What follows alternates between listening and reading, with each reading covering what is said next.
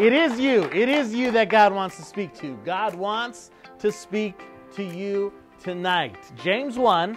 Do me a favor, fellas. A couple things. One is, if you have a phone, put it in your pocket. Say, well, my Bible's on my phone. That's okay. Just listen. Put it in your pocket. Put it away. Don't let it distract you. And then two, I don't even need to mention number two because you guys took your hats off already for me. People ask me all the time, why? What's the deal with the guys and the hats and those things? There's something to be said about decorum. There's something to be said about being set apart, about being different, about showing respect. And it's something that isn't taught very much anymore. And I think Christian young men in particular ought to set the example in this thing. It used to be when you walked into a room that you would take your hat off when you walk in a room, and not all the time, but out of respect for a speaker, out of respect for the preaching of God's word, man, take your hat off and just do it without being asked. Just to show, hey, listen, this is important to me. Say, well, my hair's not that great. Well, you can fix that, right? like that's something you can do. In fact, we're going to talk a little bit about that today. James chapter number 1. James 1. Where are we? James 1. Right. All right. James chapter number 1. And why don't you stand with me out of respect for the reading of God's word. James chapter number 1. I'm going to read verses 22 through 25. James 1, I'm going to read verses 22 through 25. Then I'm going to pray, and then when I'm done praying, you can be seated. Right, so I'm not even going to have to ask you. I'm going to read James 1, 22 through 25. If you have your Bible, follow along with me. If you have your phone, put it in your pocket. If you're a grown-up, that's okay. But if you're a teenager, put it away. James 1, 22 through 25. I'll pray, and then when I'm done praying, put your butt in a seat. All right? James 1, 22 says this, "But be ye doers of the word. Be ye doers of the word, and not hearers only, deceiving your own selves. For if any be a hearer of the word and not a doer, he is like he is like unto a man beholding his natural face in a glass. For he beholdeth himself, and goeth his way straightway, and forgetteth what manner of man he was." He forgets that he looks stupid. Verse 25. "But whoso looketh into the perfect law of liberty, whoever looks into the word of God, and continueth therein," and says, listen, I'm going to be a doer of God's word, so I'm going to change some things in my life. I'm going to change some things in my life so that my life lines up with the word of God, so that my life lines up with what God wants me to do and God wants me to be. I'm going to be a doer of God's word. That person, whoso looketh into the perfect law of liberty and continueth therein, he being not a forgetful hearer, but a doer of the work, this man shall be what? Blessed. Shall be what? Blessed. What's another word for blessed? What's another word for blessed? Happy. Yeah. This man shall be happy. This man shall be happy, shall be blessed in his deed, in that thing that he's doing, in what he is doing with his life, in what he is doing as a man. He will be what? Happy. He'll be happy. He'll be blessed. Lord, we love you. God, you're good. Lord, you're the King of Kings. You're the Lord of Lords. And you are worthy, God, to receive honor and glory and praise. And so we lift you up, Lord. And we praise you, and we thank you, God, for your goodness, and we thank you, Lord, that you deal with us according to your faithfulness and according to your mercy and your grace, and not according to what we deserve. Oh, God, I come before you, and I ask you to be merciful to me, Lord. God, I'm a sinner. And, Lord, these young men tonight, they don't need to hear from me. They need to hear from you. And so, Lord, God, I come humbly, and I ask you to hide me behind your cross, to fill me with your Holy Spirit. And I pray, God, that you would challenge us, Lord, as men. And God, as I talk to these men, I pray that you would make us and challenge us and change us to be the men that you would have us to be. With your heads bowed and your eyes closed. Heads bowed, eyes closed. Would you make a decision right now? No one's No one's looking. Except me. I'm the only one. No one's looking. No need to be embarrassed. Would you just whisper in your heart and would you tell God, God, help me to put down my guard and help me to listen to your message tonight. Lord, fill these men with your spirit and control them. In Jesus' name I pray, amen. When we're kids, we're asked this question. What do you want to be when you grow up? What do you want to be when you grow up? I mean, they start asking you this in preschool, if you went to preschool. You go to kindergarten, they ask you this in kindergarten. You go to first grade, they ask you, they have career day, they have bring your dad to work day, and he'll tell you about what he does. You know, we've all seen the Santa Claus. My dad is Santa Claus. But they ask you this question. They say, hey, what do you want to be? What do you want to be? And kids answer, I want to be a policeman. I want to be a fireman. I want to be an astronaut. When I was 5 years old, kid you not, I was asked this question, what do you want to be? I said, I want to be a busboy when I grow up. That's what I said. I said, I want to be a busboy. Why? I think I was at a restaurant with my parents, and I saw the busboy picking things up, and he got a $1 tip. And I was like, whoa, I got $1. And I was like, I want to be a busboy. Aren't you glad? Aren't you glad desires change and things change? But we ask those questions to kids. What do you want to be? As a society, we've come to a point where our profession becomes our identity. Listen to this. The introduction is so important on this. As a society, we've come to the point where our profession has become our identity. As an adult, we say this. You go to a job interview, and we say this. We say, tell us about yourself. You talk to people, and they say, tell me about yourself. And you hear people say, well, I'm a plumber. Well, I'm a business owner. I was at a networking event today, and they said, tell us a little something about yourself. And people stood up, and they said, I'm the founder of such and such company. I'm the president of such and such company. I'm a marketer with this company. I work in sales, or I work in finance. And as a society, we've identified ourselves by what we do for a living. Let me tell you, this line of thinking, that I am my profession, is held by people who let life happen to them. Think about that for a minute. Think about that and let that stew, let that ruminate. I want you to think tonight. Bruce, I want you to really think about this.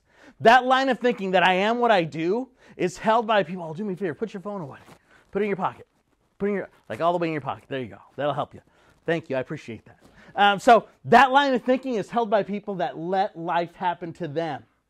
They're not the doers that we're talking about. They're not the ones that are doing life. They're not the ones that are doing the work of God and doing what God wants them to do. They're just letting life happen to them.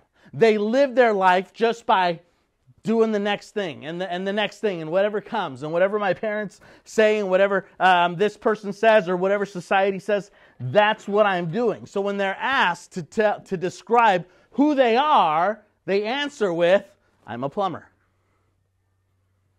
I'm a marketer. I'm a this or I'm a that. They don't have any real purpose. These are not James 1:22 people. They're not doing. They're just existing. They're just existing. They're just sort of living. Everybody's got them, and they all stink. Excuses are like armpits. Everybody's got them, and they all stink.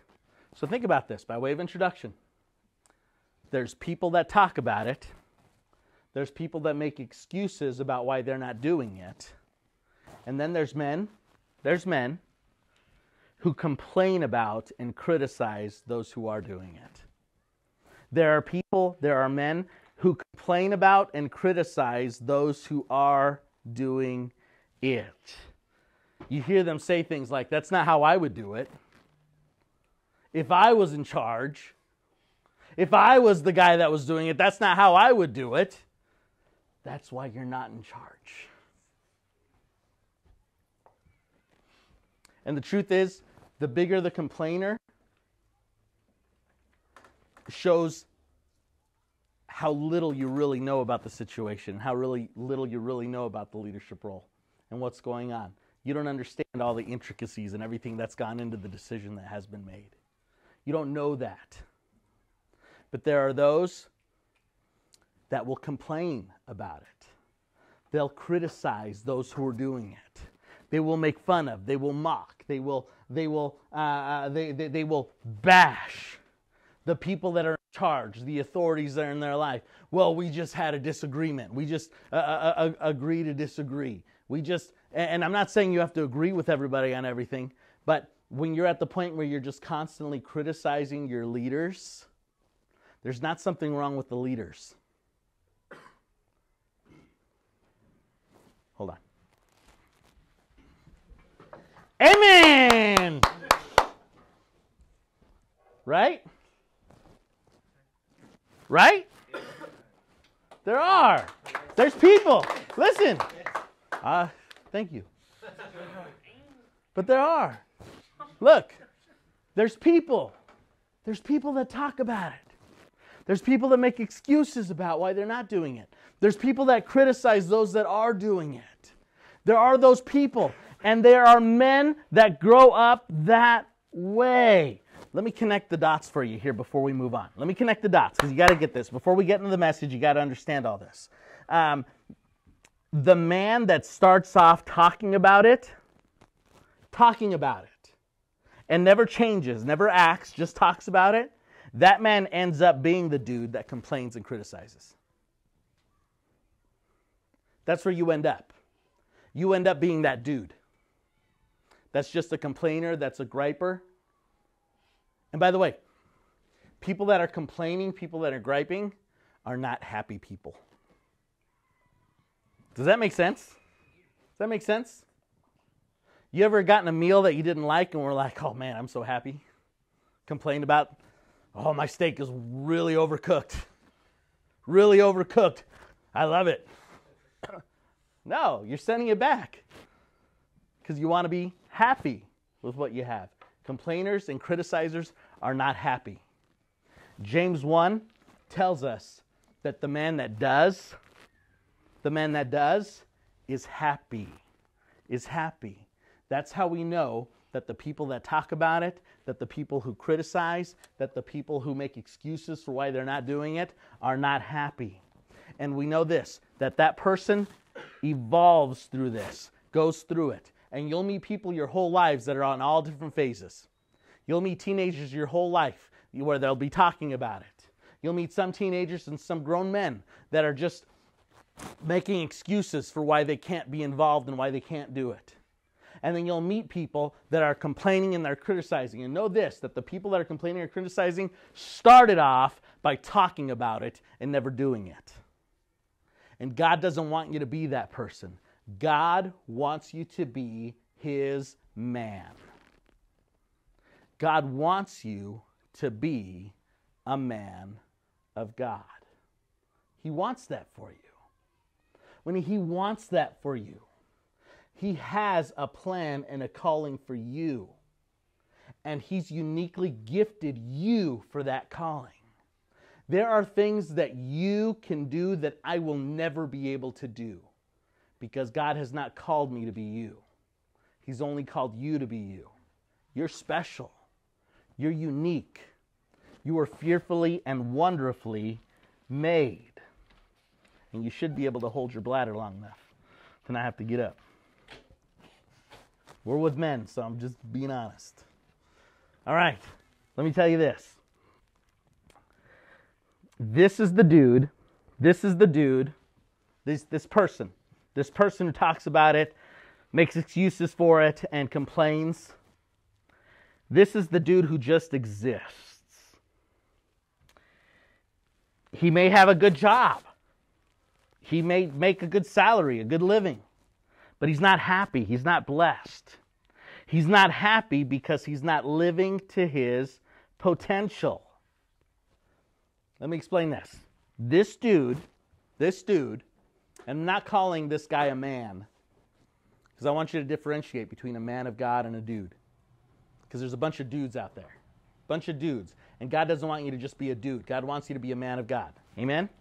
Okay? So there's different. This dude goes to church because his wife wants him to. This dude goes to church because his wife wants him to. This dude goes to church because he feels guilty if he doesn't go to church. This dude goes to church because his parents make him. That's this dude.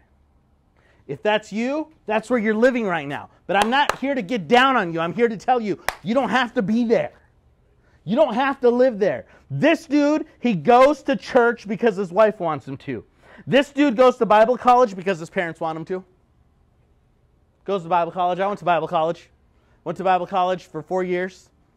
We used to call them Mama called and Daddy sent boys. Mama called and Daddy sent. Mama said you're going to Bible college, and Daddy said what Mama said is going to happen. And they were there, and they just existed in Bible college. They just took up space. There was no purpose, there was no reason why they were there. They sit in preaching class, and they'd like get up and they'd pass the class and be like, why? Why are you learning to preach? I don't know. By the way, they weren't happy. They weren't happy. Why? Because they weren't doing what God wanted them to do. And I'm not saying you have to go to Bible college and become a preacher to be a man of God, because you don't. God doesn't want everyone to go to Bible college and become a preacher. God doesn't want everyone to be that guy, but God wants you to be his man in whatever he calls you to do. That's what he wants you to do. But they go to college without any purpose. Without any purpose. They don't know what God wants them to do. Why? Because they're just letting life happen to them. What do you do? I'm going to school. Why? I don't know. You're supposed to. You're supposed to. What do you want to do? I don't know. Oh, I don't know. I don't know. What are you doing? I'm taking a gap year. Why? Well, it's not my fault. I was too busy in high school.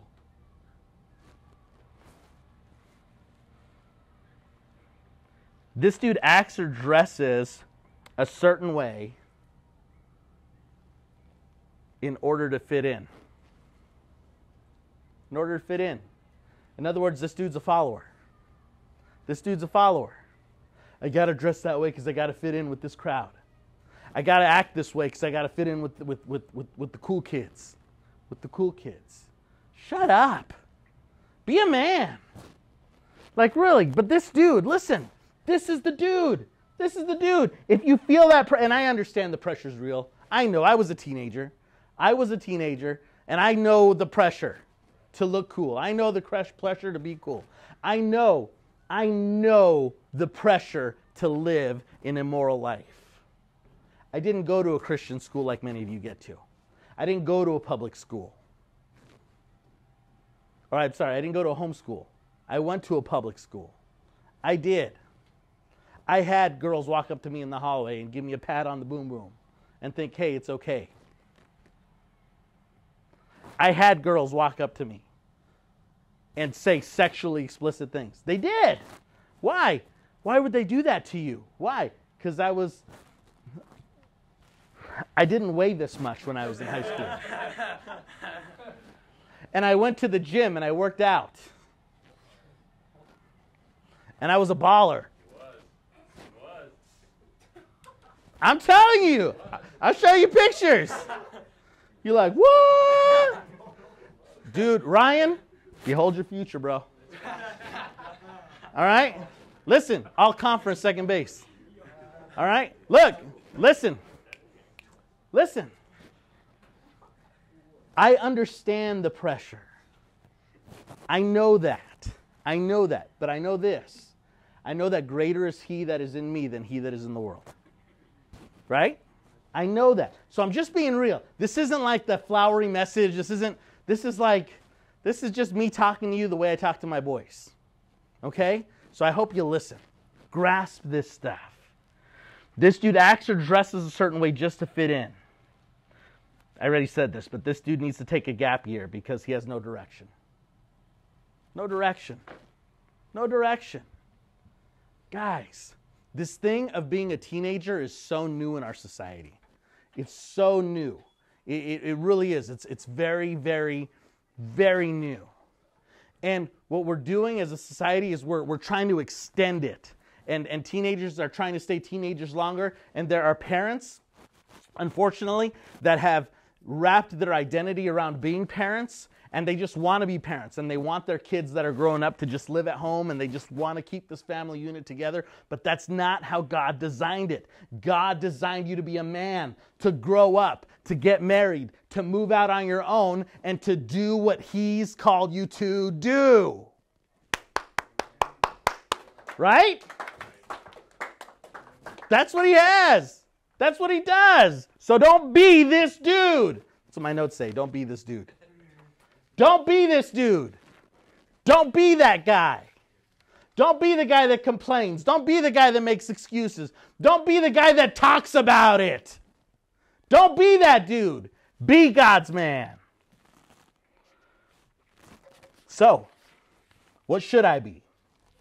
What should I be? Determined to be a man of God. You choose. Choose now. Choose today. Choose tomorrow and the day after that. Choose every day. Decide to be a James 1:22 Christian. Be a doer and not a complainer.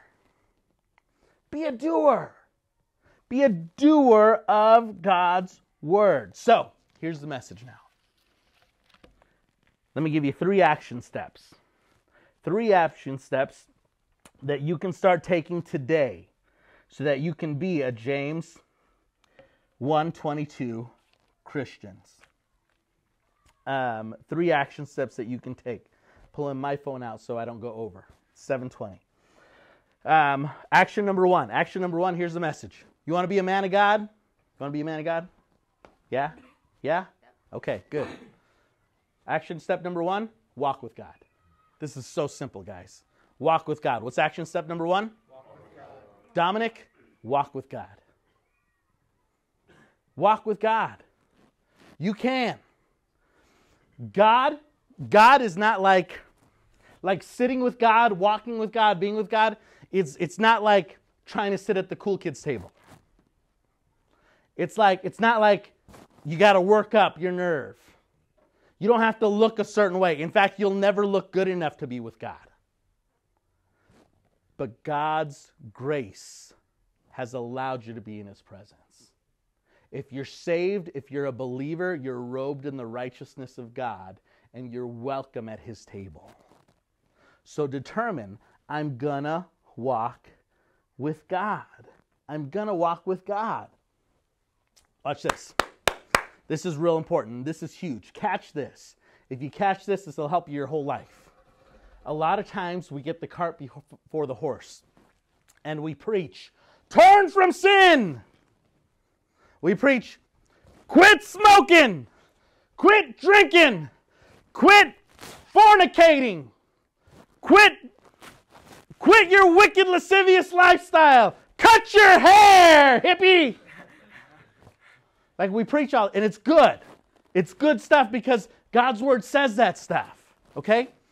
But the way you get victory, catch this, the way you get victory over your sin is not by trying to quit this stuff on your own. The way you get victory from your sin is not by saying, okay, I'm going to quit doing that, I'm going to quit, and I'm going to, in my strength, I'm going to do this. Zechariah chapter 4 says, not by might, not by power, but by thy Spirit, saith the Lord. It's by His Spirit. So here's how I get victory over sin. I walk with Jesus. James chapter 4 says, draw nigh to God, and He'll draw nigh to you. Right? So, as I walk with God, God is holy.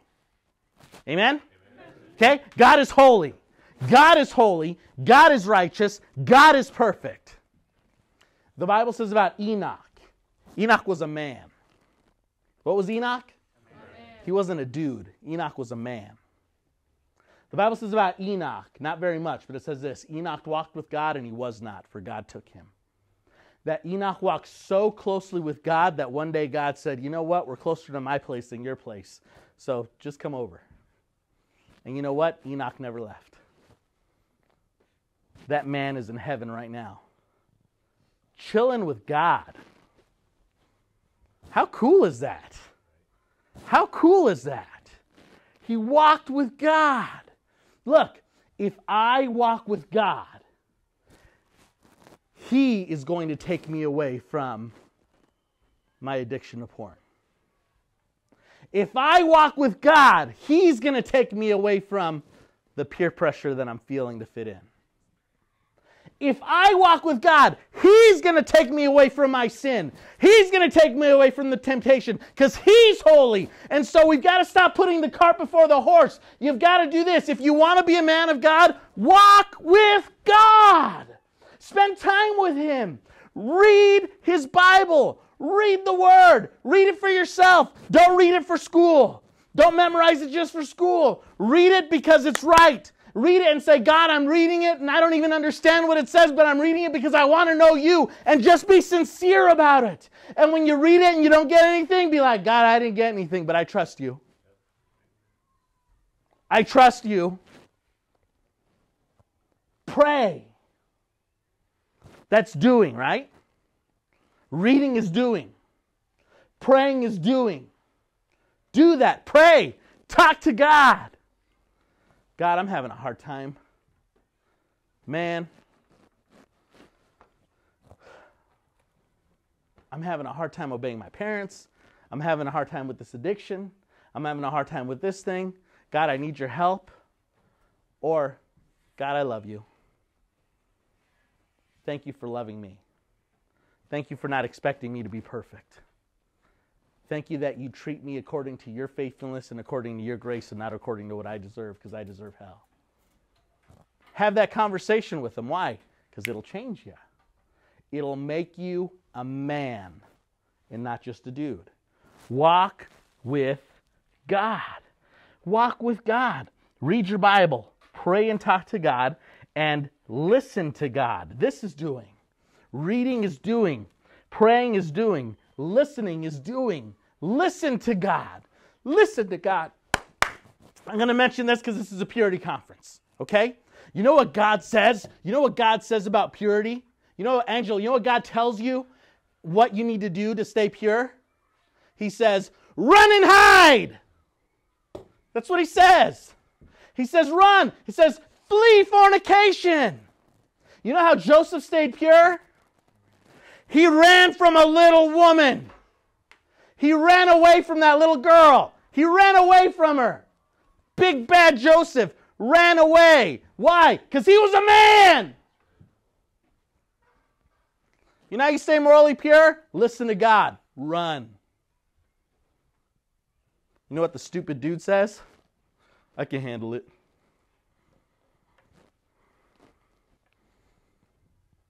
I can handle it.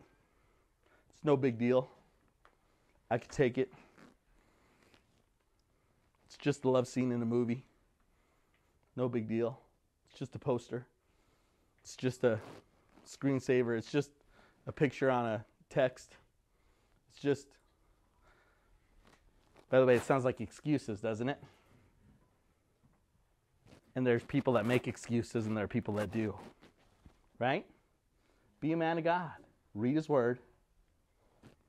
Pray. And listen to Him. Listen.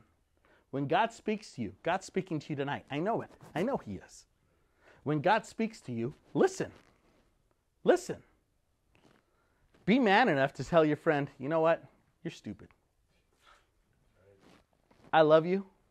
You're my friend, but you're stupid. And I've been stupid for letting you be that way. And I've been stupid for living this way. And I'm sorry. Will you forgive me? Be a man. Amen? Do it. Be a man. Be a doer. Be a doer. Action step number 2. I got 4 minutes. Walk with growers.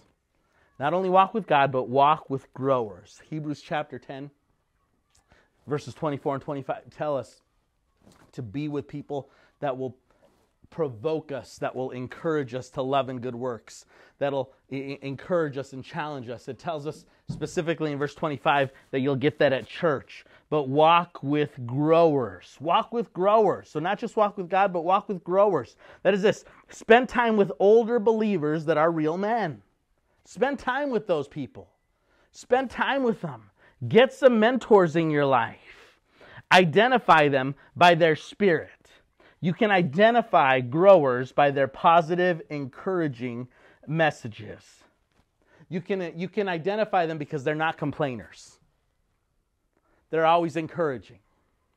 They're always uplifting. They're excited about what's going on in church. They're not complaining about it. Well, back in the day, we used to do it like, that's fine. Leave those dudes be. You find the growers. This is exciting. This is great.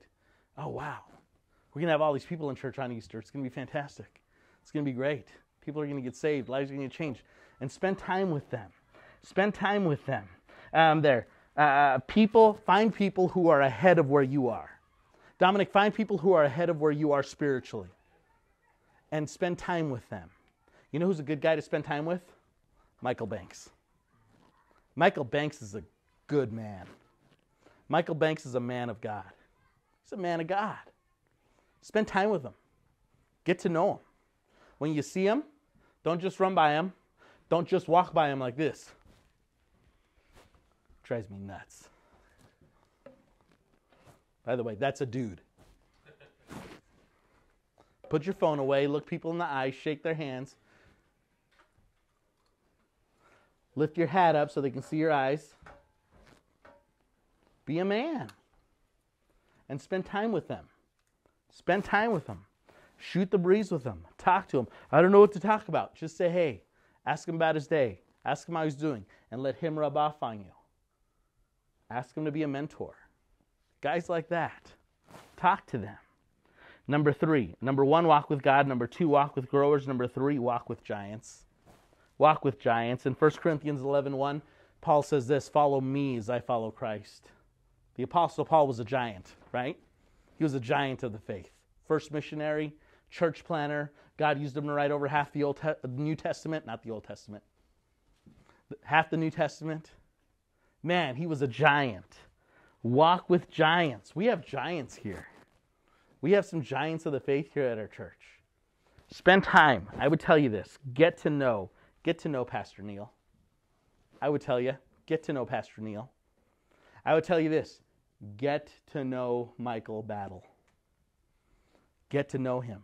He's going to be ordained this summer. This summer. Get to know him. Spend time with him. Volunteer. Volunteer to be in kids ministry. And do it, even if it's just to be able to rub shoulders with him, do it. Why? Do it. Because you need to. You need to walk with giants. You need to walk with people that are way ahead of you.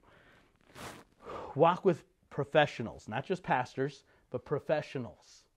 Professionals that are way ahead of where you are. Get to know men like Jamie Allen. Get to know men like Jamie Allen who are successful. Get to know him. He was the commander at Nellis Air Force Base. Get to know him. Get to know Craig Granger. He's a good guy. Get to know him. Say, who's Craig Granger? Ask Liam. He's a good guy. Get to know him. Get to know John Gelsthorpe. Man, you know, there's a lot of guys I could mention. There are a bunch of guys I could mention. So many. So many. I'm just telling you this to tell you this. You are blessed to be at Liberty Baptist Church. You are. You're blessed to be here. So, get your head out of your phone. Out of the other place too. Wake up and be a man. Walk with God. Walk with growers. Walk with giants. So what do you want to be? What do you want to be? I want to be a man of God. I hope so. Do you want to be happy?